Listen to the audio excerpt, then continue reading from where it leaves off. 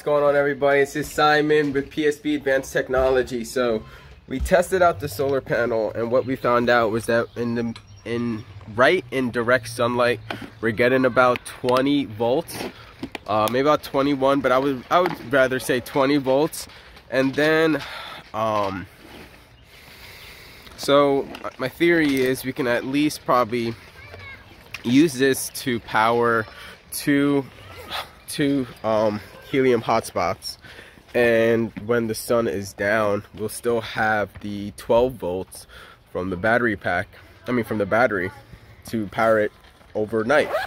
And that's about 12 volts of power. So the Helium Raspberry Pis take about 5.1 volts, so we would still be covered to at least keep up power throughout the evening or throughout maybe cloudy times.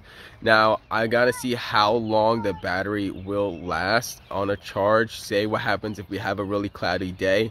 So even on a cloudy day in the shade, I was testing out the voltage. It was getting roughly about 19 volts in the shade, maybe about 18.87 or so in the shade. So keeping the two on there is still giving us efficient power as well.